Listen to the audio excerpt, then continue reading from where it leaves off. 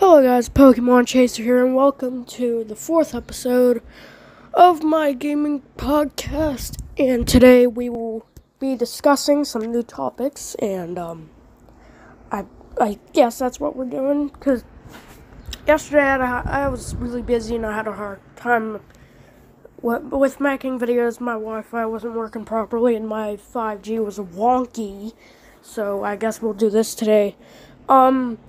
So the first topic today, I think I'm a little bit on a time crunch.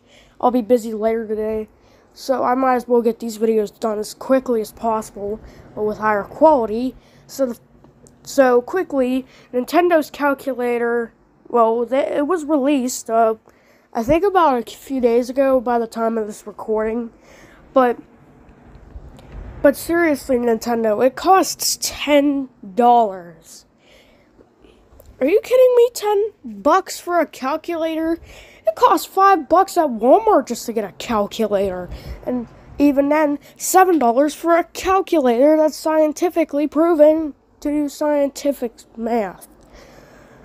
Now, I don't know why Nintendo wouldn't release this for free, maybe for profit. Oh yeah, I did discuss that in my last week's podcast if you haven't seen that yet. But if you haven't seen that yet, let me explain. Calculators on consoles would probably bring up productivity, and that's what Nintendo's trying to do here, is increase productivity with their consoles so they can get more money out of it, like profit. So I guess what Nintendo did was price it at like $10 or something. So all the kids can ask their moms, or parents, or dads to buy the calculator for them. And then Nintendo gains a lot of profit, and it's made by Nintendo themselves, so it's not going to a third-party company. I think I explained it in more detail in last week's video, but be honest, I know you're trying to increase your profits because, you know, everyone's first quarter in the, first quarter in the economy session was really bad. A lot of the video game companies were really doing good, except for a few. I think Nintendo was one of them, because everyone's starting to think like, oh, they can't make enough consoles. We can't support them anymore because we have these old consoles, like the 3DS, Game Boy, why did I say Game Boy? Wii U, Wii, all those other ones. We can't even buy the Switch because everyone's buying them for their kiddos during the stressful pandemic. I think that's why they're trying to do this, but increase productivity. But holy crap. I mean, you can't make enough Switches already, and everyone's going to be asking their moms to buy them a $300 Switch that has a calculator and say, oh, I'm going to cheat in school recess. Yippee! And then show the calculators off to their kids, and word of mouth is going to spread. Amiibo. Anyway, yeah. So, on the second topic of today, I believe it is, so Roblox announced a few days ago that it was going to be releasing a new code update. Well, there's some bad news to this. Every single developer has been using some sort of code since 2019. I'm not a game developer by chance, but I will be, but I don't know how this will affect Roblox games, but I certainly know this code update will break some things. Like, remember them old games back in 2014 you can't even play anymore because Roblox decided to break the code and update it. I know it's for, like, what is it called?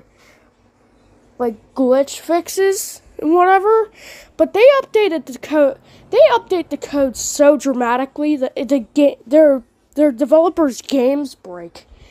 It's not even funny. Like, the games break. Like, the games from 2000 2007 through 2015 are already broken unless the developer has already updated them to the new code, which over like 30% of the developers do that.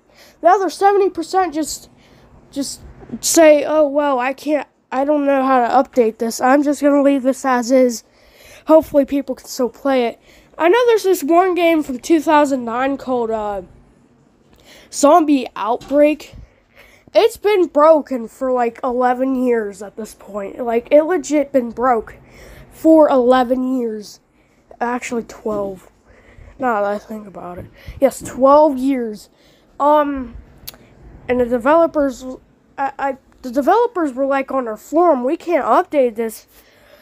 Roblox has, updated all of its code so much back in 2009, 2010 now. The game was released in 2008, but that was before 2009's code change. So it's what are we going to do? We can't learn this new code. It's too complicated for our developers. We're just going to leave the game as is, and I think the game, I don't know what the game is. It probably got remastered a few times. I just don't know, considering I don't follow those games pretty much. I only follow the games that are trending, as any other YouTuber shall. I do feel bad for the developers of Zombie Outbreak and others who couldn't really specify the code too much. So I guess there's that. Next topic, it was about Twitch and the hot tub beach streamers. It gave a questionable response to some of those streamers. I mean, some streamers got demonetized entirely. They can't receive donations. Some of them are demonetized half and half. They can still get donations. Some streamers, however, are flipping out of control. They're not even demonetized because Twitch says no nudity. Well, here's Twitch's response to that. Add a beach category. What the freak? Twitch is for gamers, not for freaking people in tubs and beaches. Like, what? That's for Snapchat, Instagram, Twitter, YouTube. It's not for Twitch. Like, I will be making a Twitch soon, so I guess that's plausible. The only thing non-gaming about it right now is just chatting in the beach, the hot tub beach category. It's kind of stupid in my book. Because, like, you have a guideline on these things, right? And why? Like, you have a guideline on these things. Why would you make a beach category? People are going to be wearing inappropriate attire. Like, I don't know. Let me get on to the next category before I go on a rampage. So, have you heard of Among Us? I'm pretty sure everyone has. Everyone thinks it's done. Well, it's actually not. So the developers at Innersloth released new color, actually teased new colors for the Among Us characters. Thank God. Finally got, so a couple days ago, I think a week ago now, they teased a color by the name Rose. It doesn't even look like a rose. It might be looking like a pink one in that. So they plan to add, there's already what? Red, yellow, blue, green, cyan, lime, brown, black, white, and what's that other one? Cyan, there's no pink yet. Yes, there is pink. So they're going to be adding, like, what, 5 more colors? There's going to be 15 colors, which means the lobbies could be brought up. But the thing with that is, why didn't you add more colors in the first place? Like, why can't you have, like, a color hex code where you can type out the color you want? Oh, yeah, that might be bringing up some glitches there and there. But instead of releasing standalone colors, why not just make a hex code where you can input the code in? So, like, if you want lilac purple or crimson red or SpongeBob yellow or Patrick pink, you can do that. Or maybe Squidward blue, or maybe a Jenny white or something, like tan, black. Like, you can do all those things. Like, you can include a hex code and still have, like, 10 players. It's not that difficult. I mean, I'm not a game developer myself, but I bet that would probably be not difficult. That would probably not be difficult for them to just, I mean, all you do is just add a hex mod or in there or something. And then people would type out the color name, like hashtag FT8909, and then a random color would come up, right? I mean, there's like, 10 million colors that you can use? That's a huge that's a huge opportunity, and Innersloth decides to waste it on 15 colors. You kidding me? Like, 15 colors is what? Let me calculate this here. 15, divided by 10 million. That's 0.00000. Excuse me. Let me say this again. 0.0000015% of those 10 million colors. So that's a pretty low majority of the colors that Innersloth is using. What? I mean, you could just use all those 10 million colors, and even more growing to this day. I mean, all you do is add shades of gray, add white, add black, and add white, add yellow, add red, add what you can do.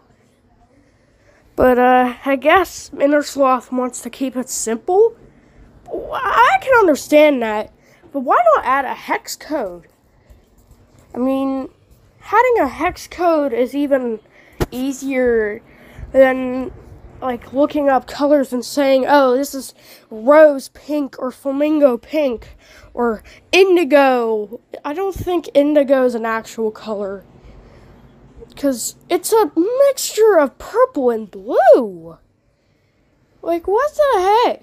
And I'm not going to go on a rampage, but if they do include indigo, I'm not even using it. So, yeah. I don't think indigo's indigo is just a mix of purple and blue.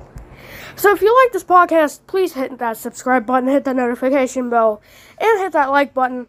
Oh, and also, before you leave this video, I want to say some things real quick. Sorry for the lack of videos. I know Chapter 8 of Piggy came out yesterday. It's just too difficult for me to do right now. Chapter 8's too hard to do. The bot of Chapter 8 likes to grab you from a mile away. I spent like 2 hours trying to complete it yesterday. So difficult. A lot of people are complaining about Chapter 8 and how hard it is, because the bot Archie always likes to hang out glitched in some spots, most urgent. If there's like one stairwell you need to go to and there's only no other stairwells, well, say goodbye to your luck, because he's gonna grab you. And the mini bots are straight up annoying, because every time you jump on them, even if they're dead, they can still grab you. So, and also, Archie's really fast. Like, he's god almighty fast. He's a fast player, and if you make one screw up, you're dead. You're dead. Because he can catch up to you so quickly. Unlike Ellie or Alphys. Alphys isn't even quick as Archie. And he has unlimited vision. He can see where everyone is. Like, everyone, even the spawn point, if he's, on the lower levels, he can straight up go up to a lower level. I think his AI is glitched. Because Mini-2 needs to fix that. Even on normal mode, it's that difficult. Even with the abilities, it's so difficult. And also, one thing, I'm making an update to their Fortrex content cop. Because I did see some new evidence that Fortrex is really scummy for. So, yeah, if you like this video, please hit that subscribe button. See you later. Peace.